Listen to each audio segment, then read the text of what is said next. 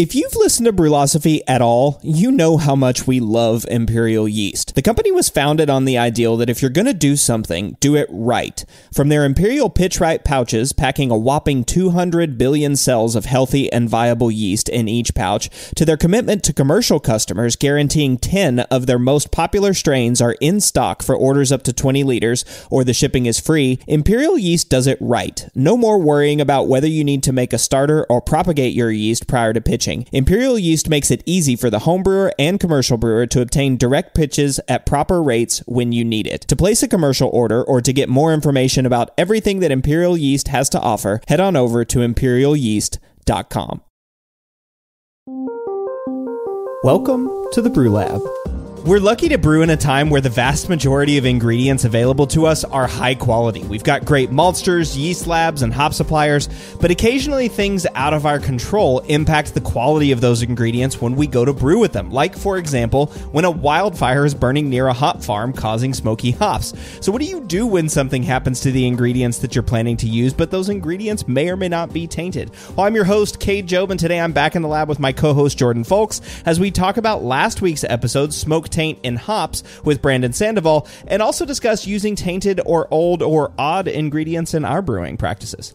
Yeah, garbage in, garbage out, right? We want to make sure that we use the best quality ingredients possible, but especially on the homebrew scale, it's like, oh man, I've got these hops sitting in there, they're 10 years old, and I really want to use those before buying a new bag, and so the temptation to use questionable quality ingredients is there, and then not to mention just, you go to some, rinky-dink homebrew store and they've got a bag of T90 pellets in a trash bag and they scoop them out with a cup, and the quality of the from the source can vary too. And so we've got a lot of experience brewing with questionable quality ingredients, and it'll be fun to kind of do a bit of a meta-analysis again to see what shakes out. Yeah, I don't know if that's a good thing that we have so much experience brewing, with those poor quality ingredients, but certainly a lot of experiments that Brewlosophy has done looking at that stuff. And for breweries too, sometimes you get in a bind, right? I mean, especially if you're a brewery that's on a hop contract, you've got to be using those hops regularly, and if you get behind,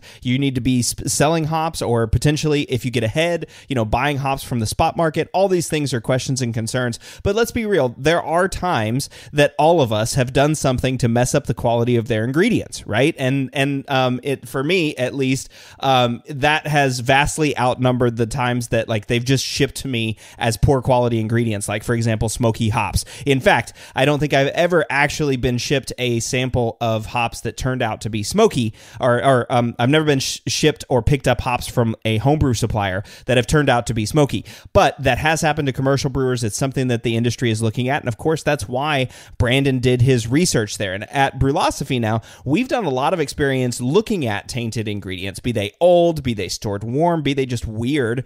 And so Jordan and I thought it'd be a good idea to use this episode to talk about those experiments and how we approach using tainted ingredients in our brewing. And maybe this will give you some ideas if you ever get some smoky or smoke tainted hops.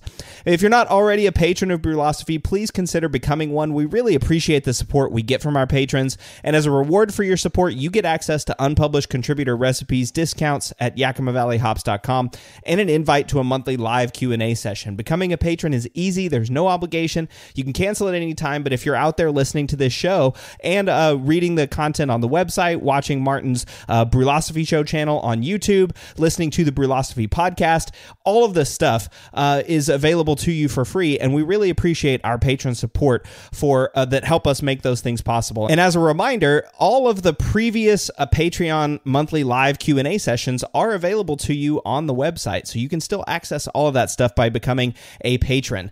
All you need to do is sign up by visiting patreon.com/Brewlosophy. All right, another great way to support us is by using those links at brewlosophy.com/support. There's some really cool affiliates who do give us a small kickback if you purchase from their site using one of our Brewlosophy links. It doesn't change any part of your shopping experience, but it does help us out, so head over to brewlosophy.com/support to check it out. Now, for this week's feedback, listener Finn wrote in. He says, "Hi, and thanks for producing a great podcast. There was one thing I think you didn't mention in the episode applying the science about controlling attenuation, and that was limit dextranase. Fair enough, since normally it doesn't do much, and I guess that was why you skipped it. But I think you can get an effect out of it if you're willing to do a little extra work. To do its job of cutting up the limit dextrinase needs a low pH down towards 5, I think, and a temperature between 60 and 62.5 Celsius. So that's somewhere in that 150 or 140, 150 range Fahrenheit, none of which you would normally aim for. The ideal would be to first get the temperature up to 65 Celsius to get full gelatinization of the larger starch granules, and also give the alpha amylase a high enough pH to work efficiently. Let's say you hold this for about 15 minutes, you would then have reduced most of the starch to fermentable sugars and dextrins, which in practice means limit dextrins. If you've held back a little of the mash water, you could now add the rest cold to lower the temperature to where the limit dextrinase wants it. Add a little acid along with it, and the conditions ought to be perfect for limit dextrinase to go chopping up those dextrins. I don't know what would be the optimal time for this dextrin chopping rest, but perhaps 15 minutes would be a good starting point. After that, you'd have to raise the pH again. A pinch of sodium carbonate would do the trick, or whatever you prefer to use for this, and you could then go on to whatever temperature intervals you like. I might go for a short rest at 67 and then continue to 72. I've tried this a little, though I haven't perfected it. It's given me 3 or 4 OG points, but I think I might get a little more. By no means a revolution, but at least measurable. I brew a lot of Pilsners, and that's the only beer I consider using this little trick for. I'm not that hung up on maximizing attenuation when brewing other styles. Writing from Norway, Finn. Yeah, this is interesting. I hadn't heard of this in this context, but it reminds me of a brew trick I've heard for lager brewing, in that a common step mash typically starts with 144 degrees Fahrenheit, and I think that's 62.5 C or so. And there has been concern that you're not actually at a gelatinization temp yet. And so one trick from lager brewers that I've heard is the coast down, where you mash in at like 149 or something like that, and then change your temp control to 144 and just let it naturally fall down back to 144 F during your initial beta amylase rest, so that you ensure gelatinization, but then you hit that sweet spot that really encourages attenuation.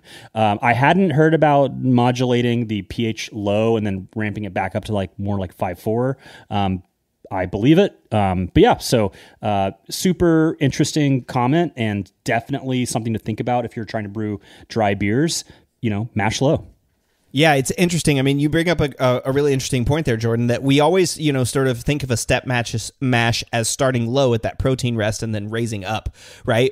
But we never do like a trickle down, right? We never do like, here's gelatinization, and then let's go back down. But I think largely because if you think about it, in the past, before there were thermometers or anything, hitting that number or whatever to reach gelatinization, you weren't really able to tell. So if you went too high, you denatured all your enzymes and you're done, and then you get no beer.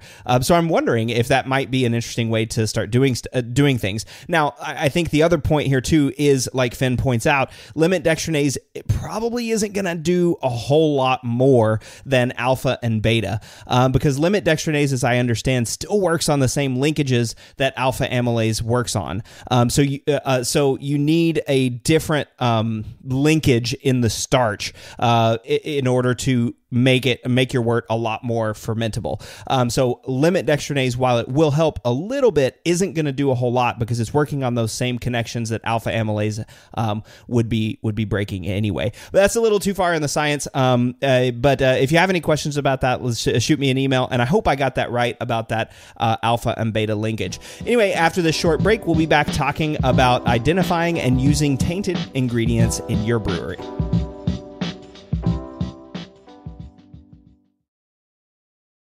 The dry yeast revolution is here, and Cellar Science is leading the charge. Cellar Science has expanded the world of dry yeast far beyond the drab landscape of yesteryear. With over 20 strains of beer and wine yeast now available, you can brew any style. Not to mention that their unique growth and harvesting process greatly increases lipid levels in yeast cell walls, removing the need to aerate your wort on the first pitch and allowing you to directly pitch without rehydration. Couple that with the other advantages of dry yeast, such as higher cell count and viability, and you can clearly see why commercial breweries across the U.S. are using dry yeast and choosing Cellar Science.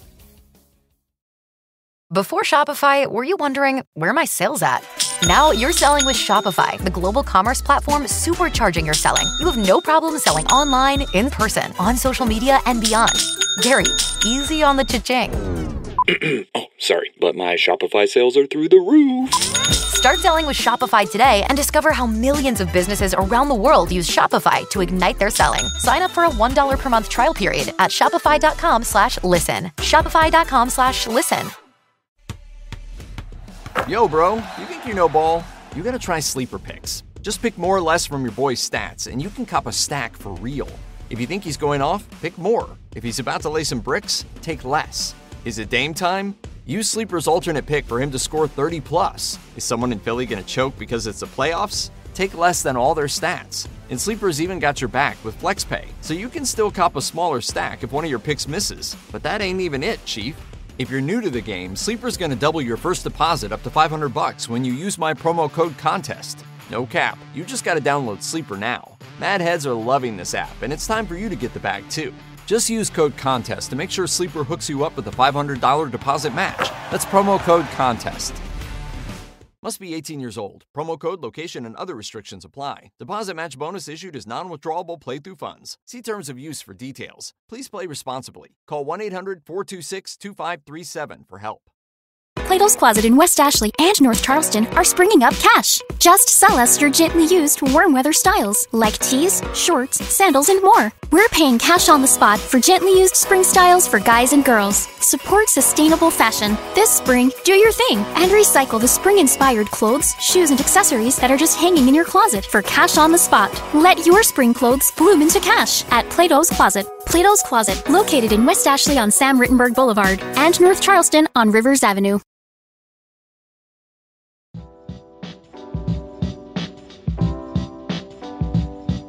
When new ingredients arrive at your brewery or home, it's important to inspect them, which could be as simple as reading the spec sheet or more thorough, like running tests to make sure that they meet tight specifications. There's a wide range of what you can do to make sure the ingredients you use are good enough to be used in your upcoming brew. Now, I'm curious, Jordan, do you regularly inspect your ingredients when you get home?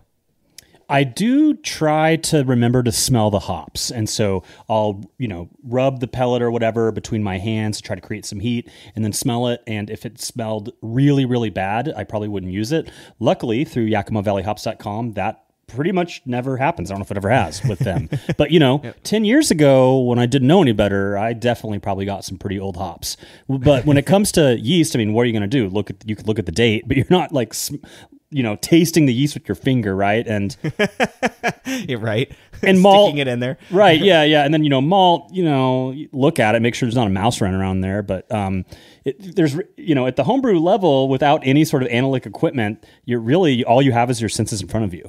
Mm-hmm. Yeah, and that's a good point, right? At the homebrew level, it really is kind of like trusting your supplier, and that is an important part, right? In the case of a homebrewer, that's your local homebrew shop, or wherever you got your ingredients from. If you got it from a friend's garage, you better hope that your friend was storing those things appropriately, right? But if you got it from the local homebrew shop, at least this day and age, like you said, Jordan, I've never gotten home with something that I bought from a homebrew shop that was bad. Okay, that's never actually happened to me. More often what happens to me is I put it somewhere or do something to it, and then I come back to it 6 months, a year later, and I'm like, oh, I forgot I had that, or I forgot I bought that. And most often hops that just sit up in my hop freezer, and I buy like a pound because Yakima Valley Hops has some amazing special, right? Some amazing deal on like Citra that's going for like, I don't know, $12 a pound or $15 a pound. And I'm like, okay, I'm going to buy a pound or two. And then I realize that stuff's going to sit there for a long time. Or worse, for me, it's the bittering hops like Magnum. I think I still have some 2019 Magnum this is 2024, by the way, that I just never used all of. I used it for a good like year and a half or 2 years and then got some fresh Magnum, and I'm still using that now. So I think I still have these ingredients sitting around. But to the extent that you are interested in making sure that your ingredients are quality. One of the things I always did with malt, just because I actually like snacking on malt, while it was milling, I just grab a little bit off of the top while it's milling and then chew on it while it's milling. And if it tastes great, I always assumed it was great. Things that you would want to look out for, in addition to mice in your bags, are like mildew and gross, things that like this malt bag was not stored appropriately. Now, that's never been a situation where I've gotten that from a local homebrew supplier, but those are things to sort of look into and watch. But the key here, like you said, Jordan, is there's not a lot that you can do as a home brewer in terms of inspecting your ingredients. You can read the spec sheet, you can look at the date stamp on the outside of the package, but you can look at the alpha acid, the reported alpha acid on hops, but it's not like you're going to measure that at home, right? And so sometimes that can kind of lead you in a lurch. I mean, there are lab tests that you could do if you have access to lab equipment. You could get a microscope and do some yeast counting if you want to do that. That's not terribly difficult. Most of the tests can be done with even alpha and betas can be done with a spectrophotometer. So there are tests you can do, but just I really don't think homebrewers are doing that all that much. No, I mean, maybe there's some microscopes in some basements out there. I've got a buddy that got one for Christmas from his wife and, has probably used it twice. It's just like, it's a hassle, right? And homebrewing, we're trying to make great beer and there's various levels of rigor that go into it, but it's just hard to bust out an entire laboratory on a brew day. Yeah, I agree. And I think even for small breweries, this is difficult too, right? I mean, like if you're a big brewery, like if you're Sam Adams or if you're Sierra Nevada or if you're, especially I'm sure, Bud Miller Coors, I'm sure those big breweries, every time a lot comes in, they're probably doing their own analysis on it to check and make sure that it has the specs that they need for brewing. But even like small scale brewers, right? I mean, local brewers, like most of the brewers in Portland don't even have a lab. So they're not going to be testing these ingredients. Everybody's sort of relying on, what people say or what people think or what's printed on that spec sheet. And that's not necessarily a bad thing because, again, like I said, we've got really quality suppliers these days. This was before I started brewing, but I always heard those stories, back from like the Charlie Papazian days in like the 90s. And whenever they talked about like, I got this yeast and it just didn't ferment at home, or, I got these hops and they smelled like cheese. And I just couldn't brew with them. I don't think that has ever happened to me where I got it poor from the supplier. But there are lots of things that you do with your ingredients that potentially cause issues. Like what happens if I store my hops and don't vacuum seal them? What happens if I just brew with my tap water versus RO water? And there's all these questions. And that is one of the reasons I turned to Brewlosophy so early, because there was nobody, at least whenever I started brewing, there was nobody out there that was regularly publishing articles looking at this kind of stuff. And so it turns out Brewlosophy has done a lot of experiments on this. But I don't know, was that also your experience, Jordan, like reading Brewlosophy articles to figure out if you could use old ingredients or not? I mean, if you want to know if you have something in your freezer or basement or whatever that's been around a long time, I probably took a Google on it, and Brewlosophy was probably the brand that would have popped up first.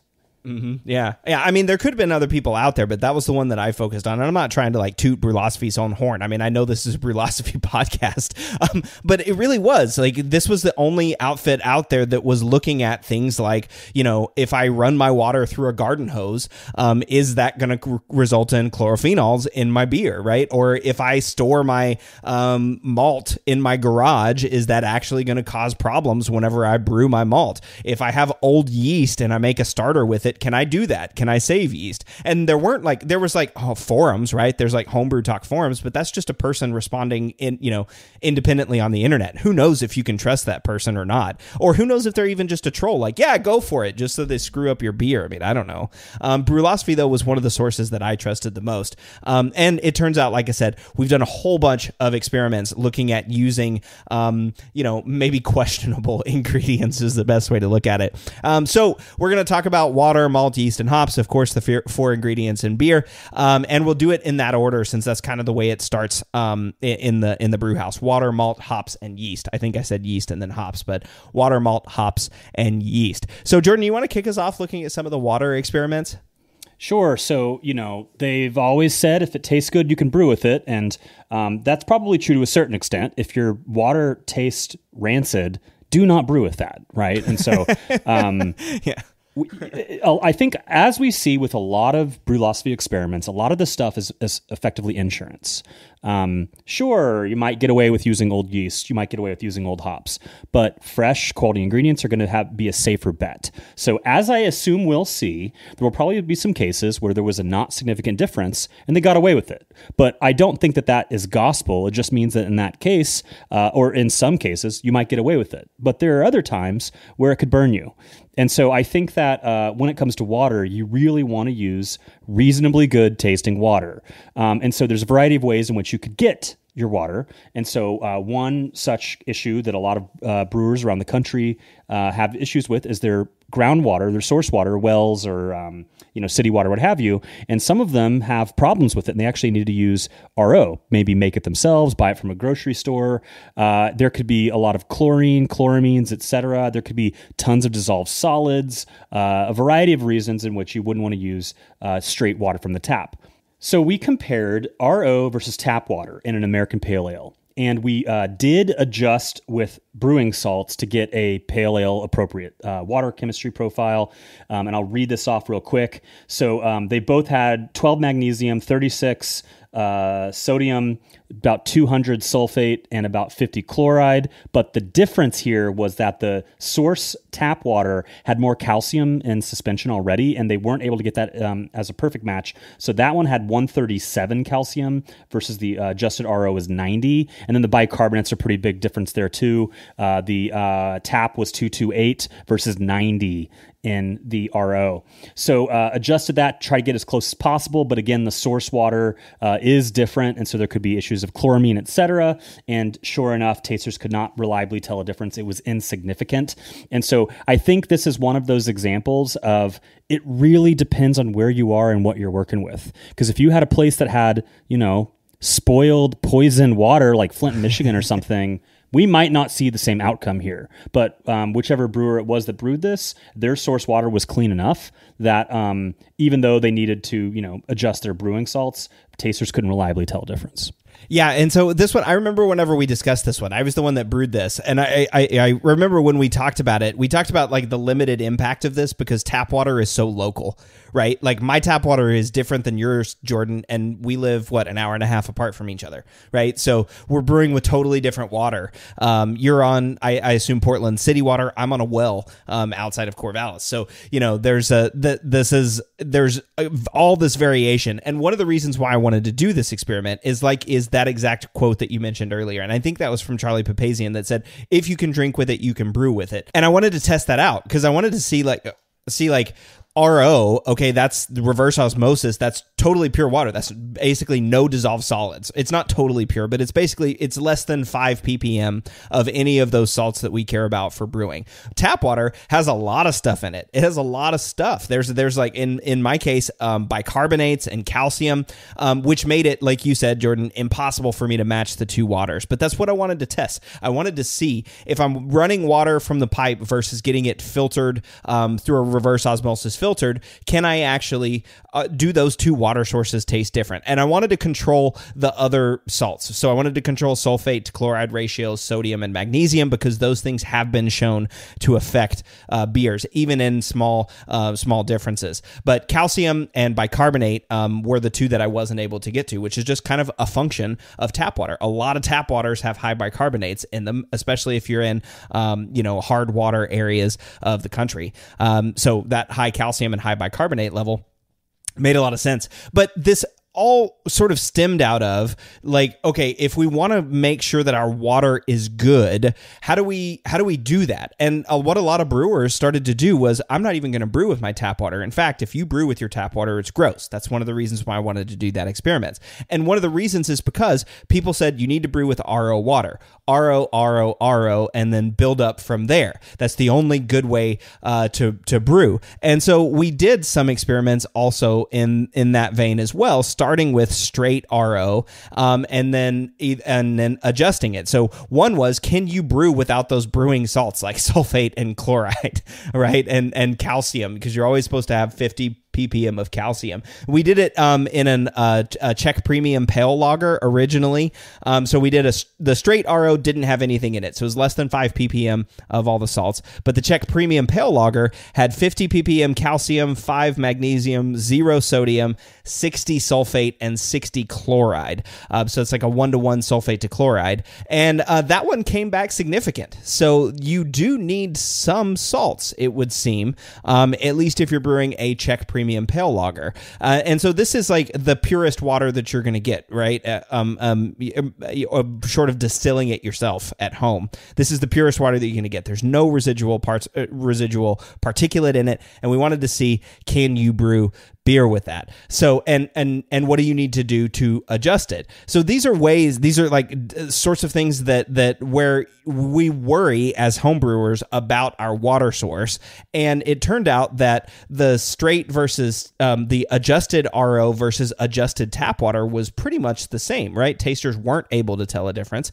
But if you just use RO but don't add in those brewing salts, tasters were able to tell a difference, at least in a Czech Premium Pale Lager. But there was another style that we also tested that same experiment in, Jordan. Well, before we go there, I want to push back on your interpretation on this because I'm curious if you can maybe pull this up while I'm talking to you. I'm curious if there were any fermentation or attenuation differences because they say that minimum of 40 to 50 calcium is necessary for a healthy fermentation. And so if it could have been that the straight RO that was unadjusted had a poor fermentation and then thus didn't taste as good. However, we have shown time and time again that brewing salts have a dramatic influence on the perception of the beer. And so my prediction is that it wasn't a function of fermentation performance. Rather, it was simply the fact that one was sharper, softer, etc., due to the brewing salts that affect perceptions of mouthfeel, dryness, etc. Mm-hmm. Yeah, so there was a little bit of a difference in the OG of them. So the straight RO had a 1055 OG, but the adjusted RO had a 1057 OG. So a couple of points different there, but they finished at almost the same FG. So the straight RO finished at 1014, and the adjusted RO finished at 1015. So it looks like they both attenuated relatively similarly. So not a huge difference in fermentation, but yeah, maybe like you said, the actual presence of the brewing salts making it taste sharper or more round or whatever, playing the difference there. Right. And so we have a similar one where we have straight versus adjusted RO and a blonde ale. And in this case, they couldn't tell a difference. Calcium 55 and then sulfate 72, chloride 59. And that's a blonde ale. And but it was a single taster. It was the brewer during COVID, didn't share with anyone else other than themselves, and they only got it right 4 to 10 times. And so maybe if we had a larger pool of tasters, we could have gotten significant results there. But I think that at the very least, there is some suggestive evidence that adjusting your brewing water will have some sort of perceptive impact, even if it's not necessarily demonstrating that you absolutely have to have 40 ppm calcium to get a quality fermentation. Yeah, exactly. And then a cool thing too was another extension of this. A brew club member went and did a treated versus untreated in a New England IPA. And so this one was interesting to me too, because on those first two, you've got a Czech Premium Pale Lager and a blonde ale, right? Which there's not a lot to hide behind there. So you would think if you're going to test, water adjustments or water treatments, those are two great styles to do it. But what about in a super hoppy any IPA? And so in this one, the treated water profile was 111 ppm of calcium and then 100 sulfate and 150 chloride versus distilled water, which is 0, right? There are no dissolved solids in distilled water. And so 111 calcium, 100 sulfate, 150 chloride to 0. And in that one, it was also not significant. So that one, they had 16 tasters. They needed 9. They got 4, p-value of 0.83. So it was not significant in a New England IPA. But I have a suspicion in this one that sulfate and chloride and calcium wasn't doing a whole lot to change the flavor. So maybe it was exactly like you said, Jordan. There's a little bit of like rounding or sharpness that those brewing salts are adding in those light lager or blonde ale, but it's just not coming through with all that extra hop character. Yeah, it's just this is the one that's less surprising to me, although I'm assuming that there was some sort of impact. Just when blind, it's just not as easy to tell the difference. But maybe one more water one before we move on here to malt is the whole point of this conversation was supposed to be more about tainted ingredients. I think the last ones were interested about more like raw ingredients. And so here's an interesting one. It's ostensibly tainted water. So we tested hot tap water from the tank water heater versus cold tap water from the pipes. Now, there is concern with tank-style water heaters that there is sediment, rust, gunk in the tank, and so you would not want to use hot water with a tank style water heater, you would want to heat that cold water with propane, electricity, etc., in your brewing equipment. And so, again, this is a COVID one, so it was a personal brewer that tasted it themselves, and they only got it right 4 to 10 times, which is not significant in the test. So in this case, in an American Stout, it sounds like their hot water tank was clean enough, and it wasn't making a big enough difference. I'm sure if you dosed it with rust contaminant or something, you'd probably start to pick something up, but they got lucky. And I think that's really a reoccurring theme we see in a lot of this stuff is, best practices are a good thing, but sometimes you'll get lucky and you can get away with some stuff. Yeah, and even at commercial brewery levels, right? Commercial brewers drain their hot water, their hot liquor tank very often and clean it out because there's stuff that gunks up into the bottom of it. Even at high temperatures, right, where there's not like necessarily a microbe that's going to grow to taint your water. There's other stuff that comes in with it. So this was a really interesting and surprising. And then there were a couple of other ones, that I think we did. Didn't Martin do something with like plastic jugs or something like that, Jordan? I think it was a short and shoddy brew. I don't think it was an experiment, but he had a beer that turned out gross. And there's maybe an episode of the show where him and Marshall are kind of like thinking about what might have caused it. And ultimately, thanks, I think, to YouTube viewer comments, we're starting to think that it was actually related to storing his RO in those big 5-gallon plastic carboys for an extended period of time. So Martin was going to the grocery store and filling the, blue plastic carboy jugs filled with water, and then, a month or whatever later using it. And he brewed a beer with it, and it tasted awful. And he has since installed his own RO water system, and he's making RO water at home, and he's not having these problems, suggesting that you can actually have leaching issues when storing water in plastic for extended periods of time. Additionally, you can also get leached plastic flavors from using crappy hoses. So if you're using a garden hose to collect your water, make sure it is a high quality drinking water approved hose. I had a buddy that got, $10 hose on Amazon or whatever. Really, really fantastic brewer. He was the Oregon State Homebrewer of the Year a few years ago. He knows what he's doing. And he brewed a couple beers, and by the time they were ready to drink, they were awful, like drinking a cup of plastic. Sure enough, we poured glasses of water from his garden hose, and the glass of water that you poured from the garden hose had that same plastic contamination. And so who knew, so you have to have a high quality water hose as well for drawing your water from your source. Yeah, it's super important to do that. If you start noticing plasticky or Band-Aid flavors in your beer that's been sitting, that's a great place to start, is in looking at your hoses. So kind of the big takeaway there from water is that, most water is going to be just fine, right? Adjust your water so that you've got the right brewing salts in there. But as long as like Jordan said, as long as your water isn't like putrid, then it's probably going to be fine. Is it going to taste different if you use RO versus, a straight tap water, unadjusted, right? Unadjusted RO versus unadjusted tap water. Yeah, it's probably going to taste different because the tap water is going to have some stuff in it that the RO doesn't have. That's kind of a question of preference, but it does sound like, hey, yeah, you can use water that, as long as it's not putrid. Again, as long as you're not storing it in plastic jugs or using crappy hoses. So let's move on to malt. These were some fun ones. So we've done a number of malt experiments.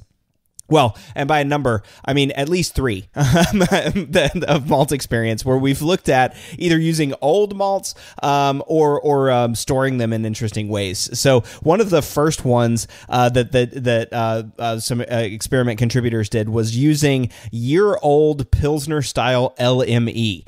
Versus 3-month-old LME, which is also Pilsner style, in a Pilsner style beer. Now, that's probably really gross for anybody that's used liquid malt extract. The Pilsner one is pretty light. It's still kind of dark, because it's liquid malt extract. But after a year, yuck. I can't even imagine what that looked like. Who knows what kind of oxygen is going to be in that's going to change that color. And in the pictures, it was noticeably darker after a year. So there was a huge color change, which makes you kind of wonder, is this even going to be worth brewing with? I don't know how many people still store LME in their house, because the instructions for LME say store at room temperature, right? If you store it cold, it's actually going to harden, and then you're not going to be able to pour it. So the instructions say store it in a cool, dark place, but for how long? This is one of those things I've always wondered about. So in this one, it was actually very significant. The p-value was 0.0009. They 35 tasters and 23 of them got it right, which is pretty interesting. And if you look at the pictures on the website, holy moly, there was a very clear color difference in the finished beer. Like one of them looked like kind of like a slightly more golden Pilsner. It wasn't straw colored. It was like a golden Pils versus an amber, which is just sounds gross. Well, they say that shelf stability is a real problem for LME. And so one thing I've heard is DME, dry malt extract, is a safer bet because it doesn't have the same shelf stability issues. However, if you can find super fresh LME, that is actually the gold standard for extract brewing. And so that's kind of the weight, the scales you have to weigh in front of you is, do I want to use something that's ostensibly lower quality, dry, but a high propensity for storage, or something that if it's good, it's great, but if it's bad, or if it's old, it's really bad. Yeah, and I mean, this is a big one for extract brewers, right? I mean, a lot of brewers keep DME on hand, dry malt extract on hand for adjustments, right? I think at least most of the brewers I talk to have a little bit of DME to make adjustments in the kettle if they need to. If you undershoot your gravity, then you can throw in a little DME and get your gravity up, or whatever you need to do. For brewers who are entirely extract, yeah, using liquid malt extract, that's what I used to use all the time. So this one was really interesting to me. And then, of course, there was another one, switching over to all grain brewers. How many times, Jordan, have you gotten grains from the homebrew store and then one either got the grains and decided to brew something totally different, or got the grains, weren't able to brew, and set the grains aside and forgot about them? I don't know that it's set anything aside. It's more like I get like a pound of C20 or something for like at HomebrewCon, and then like 4 years later, I'm like, I never really used this thing. That's true. But yeah, it's more like specialty ingredients, right? Like Munich malt or something like that. I keep that on hand, but I'm not brewing Munich Dunkel all the time or Doppelbock. And so I go through the Munich way slower. So it's really the specialty grains that'll sit around the longest, but I'm blasting through base grain.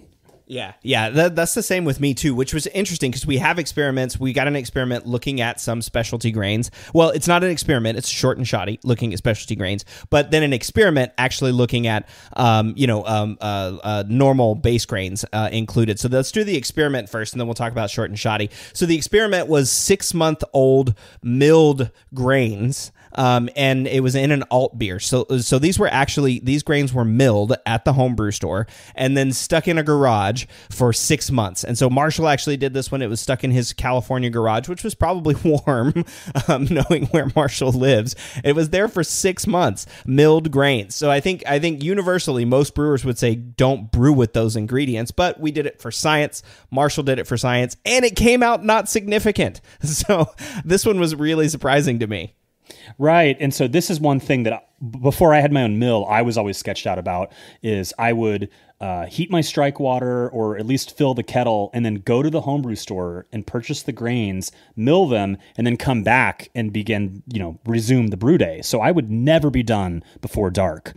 And I live near-ish a homebrew store, just a couple miles away, but it is so nice having the mill at home, and I wake up and I mill and I collect my water the night before, but I still to this day mill on brew day. And so this was comparing 6-month-old milled grains versus brew day milled grains, and it was not significant. And I'm not that surprised. Maybe if they'd been left open in a paper bag, in a musty basement, maybe at that point you'd start to tell a difference. Maybe 10-year-old milled malt would taste a difference. But, I think Sapwood Cellars doesn't even have a mill, or at least they used to not. And that's Scott Janish and Mike Tonsmeyer's brewery. They're buying pre-milled grain because of their system and setup and lack of a mill. And so there are great brewers out there using pre-milled grain. And, I'm not surprised that you can get away with this. Yeah, I actually didn't know that mills were a fire hazard for commercial brewers. I didn't know this until I worked at a brewery. And that, like, to have a mill, you actually have to have approval and a permit and all that stuff from a fire safety perspective, because it creates a whole bunch of dust. And with a spark, if that mill sparks, all of that dust could theoretically ignite and burn down, the places. So it's kind of interesting to hear that. And so it makes sense. And again, like I said, I still know brewers that refuse to mill their grain the night before. They still brew it the day of. They just refuse. They're like, no, I'm not going to save that time. I'm not going to let my grain sit out overnight. So this one was fun. We also did a short and shoddy brew using some stored specialty grains. Now, these grains were actually 2 years old and stored on a shelf in a garage. Now, they were unmilled, so they hadn't been milled yet. They were whole grains, but stored in a garage for 2 years and used to make a wee heavy. All right, so this one definitely is what you would think would really show some characteristics of age or oxidation, or I don't know, like something gross. But they had 20 tasters, and so this was a short and shoddy, not an experiment. There's no T-test on this one, but 13 of those 20 tasters rated the beer as a 4 out of 5 or higher in their preference testing. So over 3/4, or I'm sorry, over 2/3 of the tasters said that beer was really good. Whenever it was brewed with those 2-year-old, stored on a shelf garage grains. And of course, malty was the main characteristic that they found in a beer. The malty characteristic, not all that surprising, because it's a wee heavy. It's not like you dosed a whole bunch of hops in there and hoppy would suddenly overtake the malt. But that was surprising to me that 4 out of 5 brewers, or 4 out of 5 tasters, rated it as, 13 out of 20 tasters rated it as a 4 out of 5 or higher. So, Cade, I'm curious, maybe you can pull that up while I'm talking here, because I'd love to hear the grain bill on this one. Because I think that what I've heard is when it comes to storing grains, that the real risk is crystal malts. And that, and maybe crystal/caramel malts, that those grains have a way worse storage preservative potential, and that as those oxidize, you can make some really crappy beers. And maybe that's one of the reasons that American brewers have gotten away from using crystal malts and IPA, American IPA. And Cade, correct me if I'm wrong here, is the concern with old crystal malts is that the finished beer oxidizes easier or shows telltale signs of oxidation more prominently? Or is it, regardless of cold side oxidation, that old crystal grains pose a risk? Yeah, I mean, I think it's got to be some sort of oxidation. I mean, I don't know for sure. I'm going to spitball here a little bit, knowing, but crystal grains are essentially sugars, right? They're made sugar, and so like if you leave like chocolate, or if you leave like a malt ball or a malt candy out, and exposed to air, and then come back 2 or 3 months later, it tastes a little bit stale, right? It tastes like cardboardy or papery, and so I think that's the same thing that they're worried about with those caramel malts. Okay, so I'll read you the grain bell, and but before I do that, I want to read what Marshall wrote in the article. He said, back in June of 2015, a local homebrewing buddy named Scott gifted me a bag of milled grain he'd picked up a month earlier. He explained he got too busy after picking the grains up to brew and was wary of using month-old milled grains. So he gave it to me thinking it might make for a good experiment. So he placed the bag of grains on a shelf. Marshall placed the bag of grains on a shelf in his garage, and that's where they remained until he decided to use them 2 years later. So these were milled grains. And here's the malt bill. We've got pale malt, about 44%. We got Maris Otter, 44%. Biscuit malt, 2.75. Let's call it 3%. Biscuit malt, 3%. Caramel, 120. 3% Carapils. 3% Crystal 75, and about 1% chocolate malt. So chocolate, Crystal 120, Crystal 75, Biscuit, Carapils, Maris Otter, and 2-row. Okay, yeah. So that's probably a fairly reasonable amount of non-base grains, 12%. You don't see too many styles that are too much greater than that, but compared to modern IPA, where it might be 1% or something like that, that's not nothing. And so that is interesting that those held up so well that long. Yeah, it's pretty surprising. So yeah, pre-milling your grains, totally okay. Don't worry about using those milled grains. At least, well, I should say that. I got to be wary about like prognosticating too, because that's how I would interpret these as well. I'm not saying what you should or shouldn't do, but in this case, looking at these, I wouldn't be worried about milling with grains that are a year or old, as long as they're stored in a cool and dry place. There's no visible signs of mold or anything like that. All right, we'll take a quick break, and then we're going to come back talking about hops and yeast and using those tainted or spoiled or old ingredients in your brewery.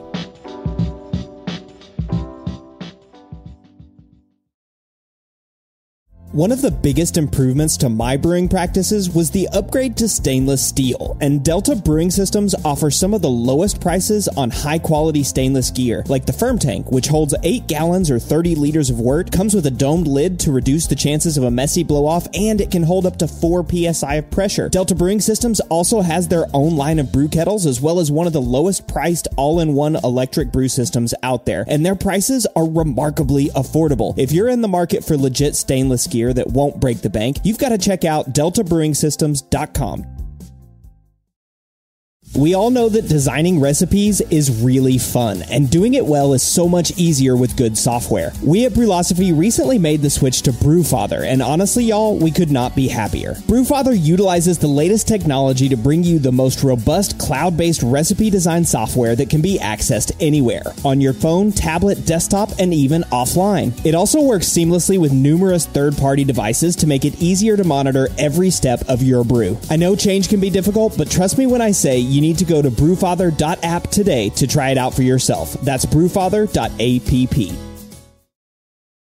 Hey guys, time to get in on the action for the biggest moments in basketball with Prize Picks, America's #1 fantasy sports app. Just select 2 or more players, pick more or less on their projections, place your entry, and win up to 100 times your money. Right now, Prize Picks will match your first deposit of up to $100. Just download the Prize Picks app and use the code GET100. That's code GET100 on Prize Picks for a first deposit match of up to $100. Prize Picks. Pick more. Pick less. It's that easy.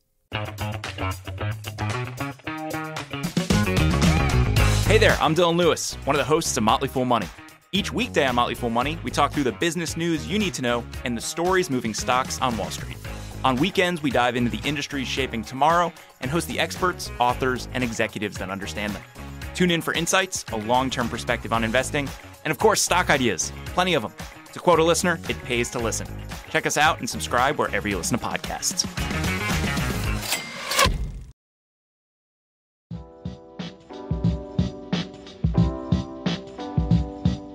It's a fact of life that humans sometimes make errors. Ingredients could arrive at your doorstep tainted, or maybe you just forgot about that bag of hops or grain or brick of yeast, or you got it at a homebrew conference and you just put it down and never came back to it. You're wondering what you can do with them now. So Jordan, I'm wondering, how often do you try to brew with older tainted ingredients versus just throwing them away? Like if you find that, let's say, that old pack of yeast from a homebrew conference that's 2 or 3 years old and just been sitting up on your shelf, are you going to brew with it? Or you're just going to be like, whatever, and throw it away?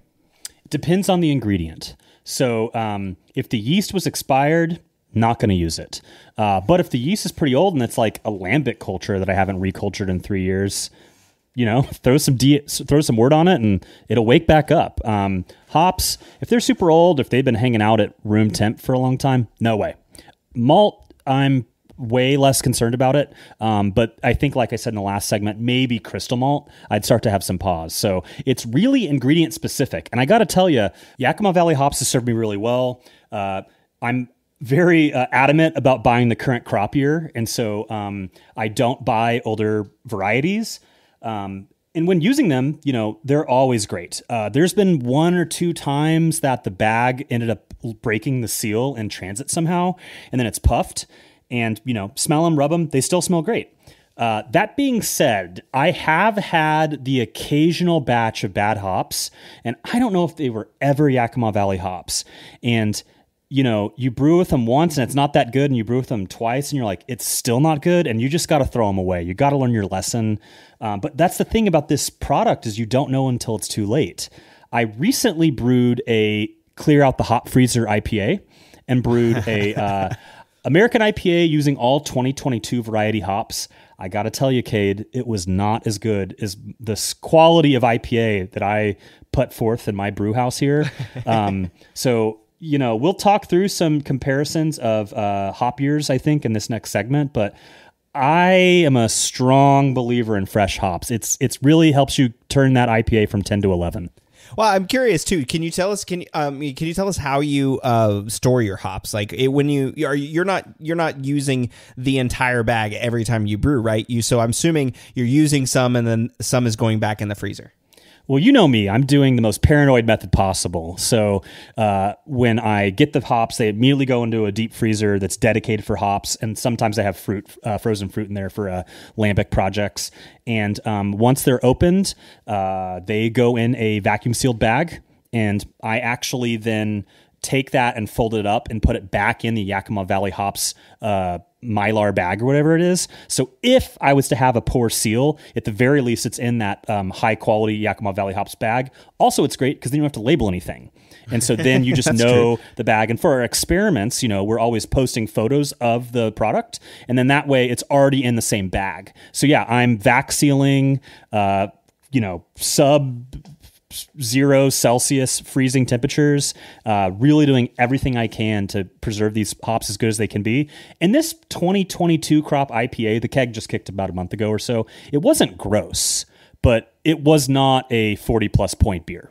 Well, and I'm wondering too, this is my second comment or question to you, is that just because you used a kitchen sink approach on that? Like, I just need to clear out, let's just put all this in the beer. So you had 2 pounds of Centennial and a dry hop or something. Was it because of that, or no, you expected it to actually be good? I was kind of surprised that it was as meh as it was, but no, it wasn't like 40 different varieties. I think it was mosaic heavy. And yeah, it just wasn't as bright and fresh and pure as fresh hops can be. And so that's why I always, as soon as those new crop years come out, I get online and I get new, bags, and anything that I've left, I bring to the homebrew club and give it away for people that are willing to, use older hops. Yeah. I think I'm probably one of those people that's probably a little bit more willing to use older hops, depending on how they were stored. Stored like Jordan does in a vacuum sealed bag, I'm probably not going to worry too much about that. But I don't have a vacuum sealer, so I don't store my hops in a vacuum sealed bag. They just go back into the Yakima Valley hops Mylar bag, and I just kind of squeeze out as much air as I can, and then just close it and go back into the freezer. And so we do have a really good mix of these experiments. Looking at how storing hops and age of hops might actually impact. And there are mixed results, so listener beware on this. We'll start then with one of the original ones, which was brewing with old Willamette hops. And so in this case, it was 9-year-old Willamette hops that were stored in a freezer, so never opened, stored in the freezer. And in this case, 21 tasters, only 5 were able to tell the difference of 9-year-old Willamette hops versus new Willamette hops. P-value of 0.82. And then compare that one, though, with old Simcoe. So these Simcoe were 10-year-old hops. And again, remember, Simcoe is one of those allegedly not as shelf-stable varieties. This was stored in a vacuum freezer until about 2 weeks before the experiment, when it was opened for another brew, and then it was vacuum sealed and put back in the freezer, except during shipping. And in that case, 15 tasters tasted the beer, but 13 were able to identify the beer that had the 10-year-old Simcoe that had been opened a little bit. That's basically everyone, right? And so I'm guessing that the style for the Willamette hops was not IPA, and then the Simcoe was either pale ale or IPA, is what I'm guessing. And maybe while I'm chatting here, you can pull that up. Because you nailed it. The style for the Willamette was blonde ale, right? And the Simcoe was American pale ale. And was the Simcoe Pale Ale dry hopped? Because I have to think that the quantity used and the application used is going to be relevant here. A blonde ale, you're not doing heavy whirlpool additions, right? It could just be a bittering addition. And that is a brewer trick in the pro side, is once the hops get old, they transition them to bittering hops.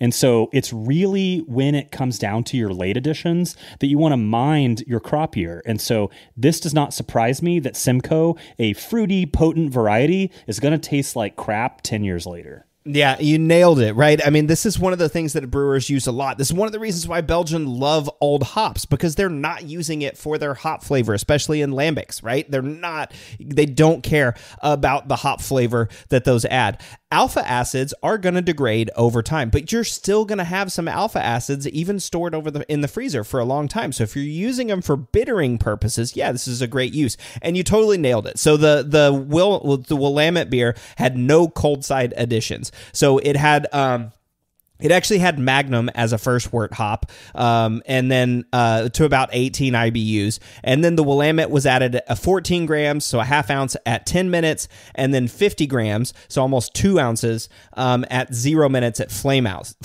But again, that's at flame out. So we still got a little bit of boiling and some stuff that's going to happen there. And then it was fermented for a while. So it was, again, only 2 ounces at a flame out that was added in that blonde ale versus the American Pale Ale with Simcoe, which had Simcoe 12 grams at 60 minutes, 30 grams at 15, 30 grams at 10 minutes, and 30 grams at 5 minutes, plus 120 grams at dry hops. So that's basically 3.5 ounces in the boil at various points, and another 4 ounces at dry hop. So we had almost 7.5 ounces of hops in that Simcoe beer versus the Willamette, which just got like 2.5. So right. Way different in terms of the hopping schedule. And I recall that Marshall says that this is one of the worst beers he's ever brewed. Yeah. And it was apparently really, really bad. I think the only one that might compare to that in terms of things he's talked about is when he tried to grow up some yeast from a bottle, and it was just a disaster. And maybe they were using like a wine strain for bottle conditioning or something, and it wasn't actually the source strain. So, I would never use 10-year-old hops unless I was brewing a lambic, of course. Yeah, unless you're doing a lambic. I would do it at this point just because I'm really curious, because I do think there is a sweet spot there, right? I don't think you have to switch off your hops after every new crop year. That's just me brewing. I do think it matters how you store and how they're how they're sealed, if they're in freezer conditions versus refrigerator versus sitting out open. And one of the reasons why I think that is because there's all these stories about people who put their hops in the freezer and they open it up and it smells cheesy, right? Or their hops were sitting out at room temperature, even though they were vacuum sealed in nitrogen, and they open it up and it smells cheesy. There's all of these things, and that's true, right? Isovaleric acid is a degradation chemical, and a degradation compound, and if you smell that, don't brew with those hops because your beer is going to taste cheesy, and it does smell like that. Also, hops discolor; they turn brown. They're not green; they turn brown whenever they're oxidized. So think about and so don't brew with hops that are that way. But we have a couple of other experiments. So again, the 10-year-old Simcoe, significant. Martin, however, recently did one where he used old Cascade. So he used 2017 Cascade versus 2022 Cascade, both of which had been vacuum sealed and stored in a freezer. He served it to 20 tasters, but only 9 got it correct, which was not significant. So this was 2017 versus 2022 Cascade. Right, and that's actually the last episode of the Brewlosophy podcast from last week. So if you haven't listened to that, check it out, and they go into full detail. But as he talks about in the episode, he ultimately could get it right himself, and they were 9 out of 11 needed, so not quite there. And I think that he even it was like a professional brewer tasting panel that did this one. But they stored well, right? And so it was only 5-year difference. They were cold, vacuum sealed the whole time.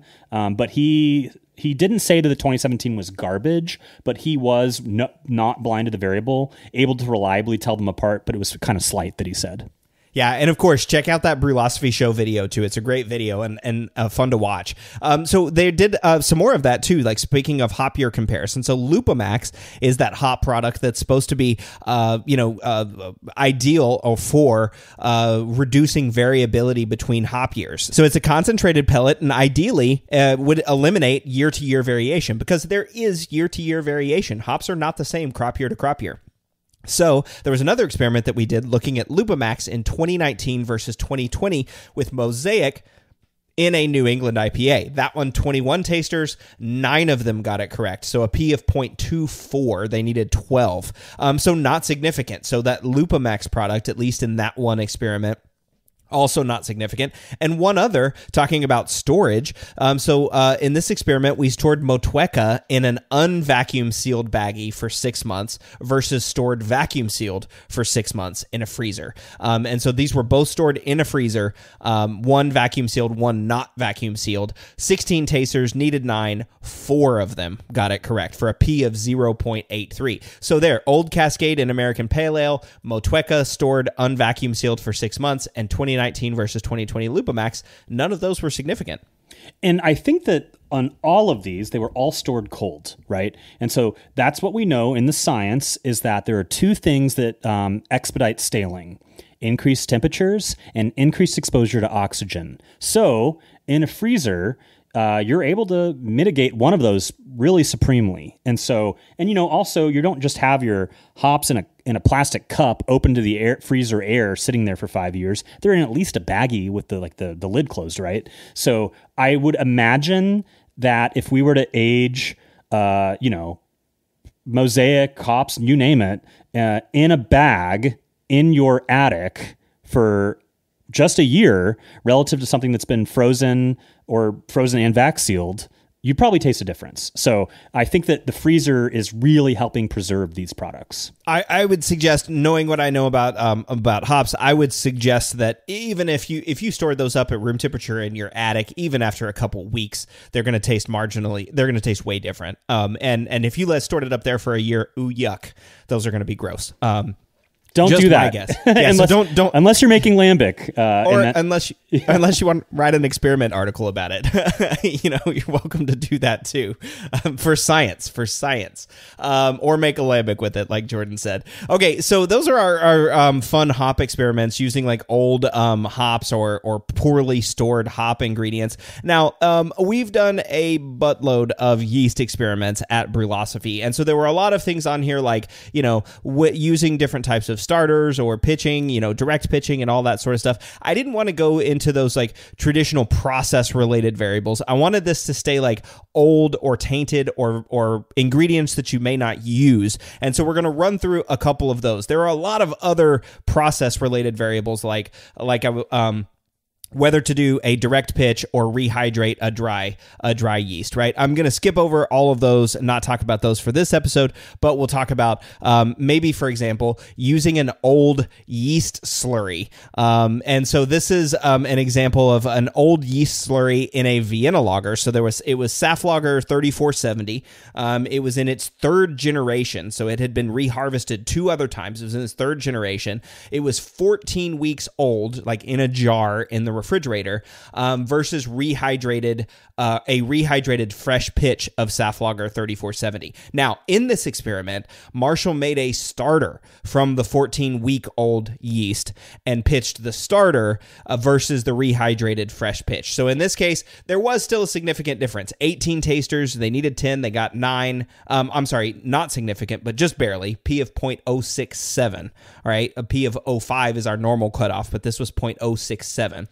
So not significant in this case, that 3rd generation Saftlager, 14 weeks old versus a rehydrated fresh pitch in a Vienna lager. Compare that to the subsequent experiment, which was the same thing in a Munich Dunkel. So it's the same yeast, 3rd generation Saftlager 3470, 14 weeks old, but no starter for the old yeast. So in this case, it's just the jar that's 14 weeks old that's been sitting in the refrigerator, dump that into the fermenter versus a rehydrated fresh pitch. And again, not significant. In this one, 20 tasters, they needed 11 and got 5. So that one was really surprising, just taking like reharvested old yeast and pitching that directly versus a fresh pitch. No significant difference. I'm curious, did he cell count or use a rule of thumb to estimate his repitched cell count? No, it didn't, which is interesting too. That's a good point about pitch rate, right? This is also sort of a pitch rate experiment if we think about it in that way. But no cell counting or any of that. Cause it could have been that at fresh, it would have been an extreme overpitch, but after 14 weeks, the viability loss made it equivalent to a dry packet of 3470. So, a bit of a confounding variable in terms of the conclusion here. But I think that at the very least it suggests is you can repitch yeast. And so I repitch yeast all the time. And as I've talked about in prior episodes, I do some rule of thumb cell counting and use online viability calculators to figure out how much that is. And as long as the predicted number of cells in the jar that I'm about to pitch is reasonably close to the pitch rate that I'm going for, I'm not that concerned about the age of the yeast. Obviously, if it's 4 years old, it's going to be predicted to be 0 alive yeast cells, and I wouldn't use it anymore. So, back in the day, they said if it was more than 2 weeks old, just throw it away and start over.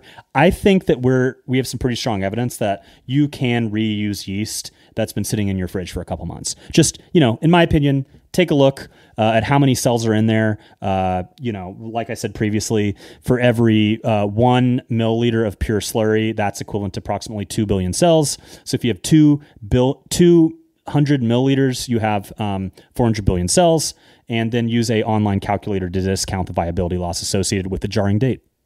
Yeah. And so this is an interesting takeaway too from that one. Your yeast estimation there is great, right? That you point out like how much you pitch.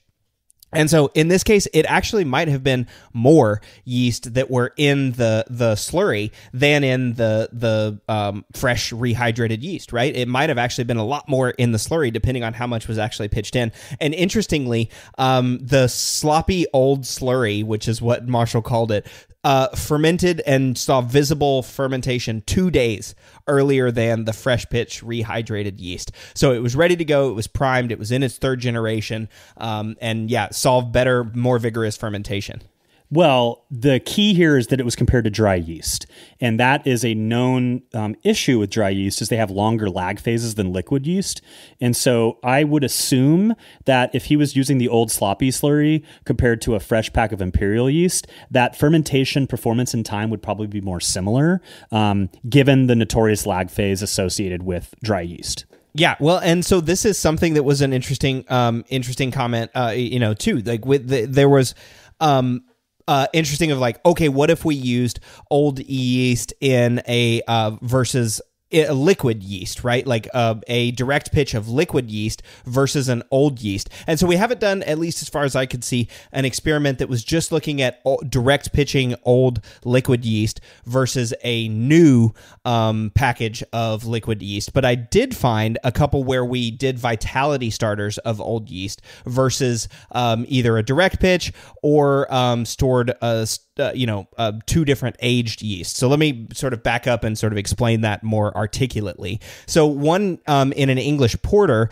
we did a vitality starter of an old yeast versus the direct pitch of the same aged old yeast. So we haven't done a old yeast versus new liquid yeast, but we have done old yeast in a vitality starter versus old yeast direct pitched. And in that one, it was not significant, which I find incredibly surprising. So a direct pitch of old yeast, of same aged yeast, versus a vitality starter had a p-value of 0.41. And then in an American Pale Ale, we did a 9-month-old vitality starter of a 9-month-old yeast versus a 2-month-old joystick. But again, that 2-month-old was just direct pitched. This is joystick in an American Pale Ale. And again, not significant. So it did seem like the vitality starters of old yeast were actually leveling things out, or maybe in the case of the same age yeast, not doing a whole lot. Hey, Google is your friend. I found one. So, was this 2019? We tested exactly what you said that you couldn't find. And it's a strong bitter using Imperial Pub. And one was a month old and one was 4 months old. And it was not significant. They both... the older yeast did attenuate less initially. It took longer to ferment, but they gave it some more time, and ultimately they both finished at 10:08. And the older yeast was hazier, so there was a clarity difference, but sure enough, it was not a significant difference when it came to blind tasters. Awesome. So not significant. I'm glad you found that, because Marshall would probably be screaming at us in the editing if we had gone through that and not found that episode. But either way, still not significant. So we have a couple of different examples of where using old yeast, at least, what was the oldest one here? 9 months old. 9-month-old Joystick still worked in an American pale ale. At least beers that aren't, or yeast that isn't super old from a liquid perspective, 14 weeks old in that Vienna lager, but again, that third generation of harvested yeast. So yeast that's old, but not terribly old, right? We're not talking about like year-old or 2-year-old yeast, that especially like liquid yeast. But like you said, I'm kind of in the same boat. If the expiration date has passed, I'm probably not going to brew with that yeast. I don't know if there's exactly a time period where I would say, okay, it's hit this point, I'm not brewing with this, but it's probably around the 6-month mark. If we got around 6 months, I said, nah, I'm not brewing with this liquid yeast, at least not without making a starter or a vitality starter or something like that to help it along. Well, hey, starters are your friend. Look at the estimated cell count. If it's 0, toss it. But if it's estimated to be 50 billion cells and you need 200, make a starter. But another critical thing beyond age of the yeast is the storage temperature. And we have a couple experiments here, and there's actually one that didn't make it to your notes that I want to make sure that we cover. So we have a couple examples here of yeast storage temperature. One was the yeast was stored 3 days at 95F, that's 35C, versus your standard refrigerated packet of yeast. It was Joystick used in a double IPA, and it was a COVID experiment, so the brewer was the only taster, and they got it right 8 out of 10 times. That is a significant difference. So they could tell the difference there. However, this one I remembered was Marshall did a collaboration with Imperial Yeast. With Casey. Exactly. And they had some yeast that sat around in his like hot garage for a while versus one that had been properly stored. And I recall Casey and Imperial was like, do not do this. This is so dumb. And sure enough, there was a significant difference. And it was just enough to reach that threshold. However, I don't think that the other beer was like really bad. It says 3 tasters of 12 preferred the cold stored yeast. 8 preferred the warm stored yeast, and 1 said that they didn't perceive a difference. They just got it right by chance. So that is pretty freaking wild. That stored warm, like in his like hot laundry room or something, still made beer that people preferred. Yeah, I remember whenever Casey and Marshall were doing this, Casey, she was like, don't do this. She was like, this is so terrible. This is going to be a really, really bad idea. But yeah, and I remember whenever these results came out, and I think Marshall and I talked about this on a podcast, that, yeah, the tasters actually preferred, so it was not significant, or it was significant. I can't remember. It was. Exactly. Yeah, it was significant. Enough. Just barely, but the tasters actually preferred the one that was stored warm.